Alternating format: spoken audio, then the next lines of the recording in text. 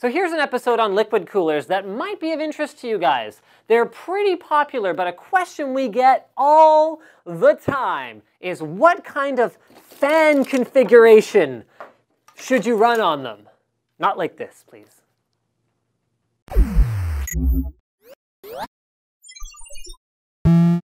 So in this episode, we'll be showing you Corsair's all-new H75 liquid cooling unit, as well as some of the sensible options for fan mounting that you could use for it. You may have noticed this one has duct tape on it. Don't worry, more on that in a little while. So it actually comes with two SP120L fans, so these are pressure-optimized fans that run at lower RPM, and they, unlike their regular SP retail fans, do not come with the rubber isolators in the corner or the color-changing rings, but they use the same blade design and the same motors, so they still offer great performance. We used our 0-point test bench, so that's the one that you can see in a separate video. It's like our reference system with a 4670K, overclocked to 4 gigahertz, 4 DIMMs of memory. It's got a GeForce GTX 760 or something like that, I'm guessing. Yeah, it's a 760.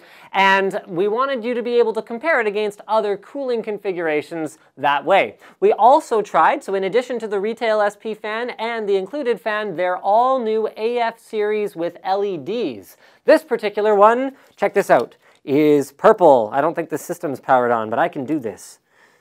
No onboard power switch. That's okay, we'll just short it out. Come on, short out now. Yes, it's on, all right. And then we'll find a fan header. Go fan header, go, go, go. Yes. Kids, I never recommend doing this. Ah, yes, purple, there it is.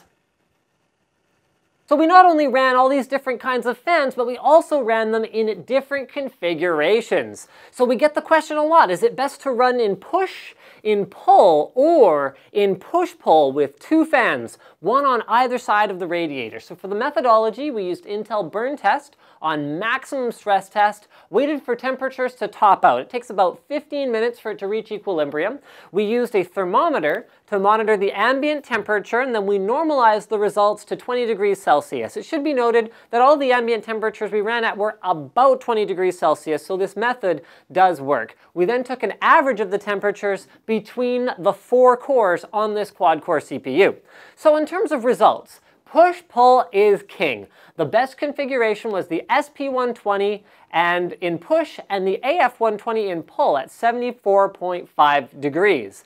The worst dual fan configuration was the AF in push with the SP in pull at around 77.6 degrees, but these are still pretty close to each other.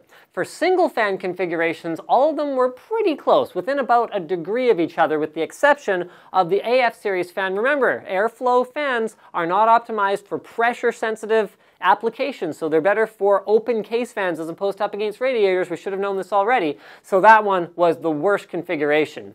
Our ghetto mod was actually better than AF120's in push-pull and only lost to the SP120 push, AF120 pull configuration. So the dual fan configurations, or the ones with the two SPs, because as I noted when I was talking to Wheels about this, one of the issues with Corsair's fans when running in a pull configuration is that they tend to, because of their rounded frames, pull air in from the surroundings rather than only pulling air through the fins of the radiator. So that's why they tend to perform better in push than pull, because in theory, those configurations should be exactly the same. Now that's not to say that we necessarily recommend duct taping your fans to your radiator, but it was just an interesting thing to check out from a purely academic standpoint. So thank you for checking out this episode of NCIX Tech Tips on push-pull, as well as the benefits of a static pressure-optimized fan, such as the ones that come with the H75 or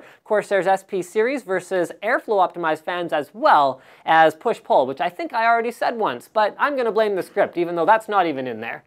Don't forget to subscribe for more videos like this from NCIX.com.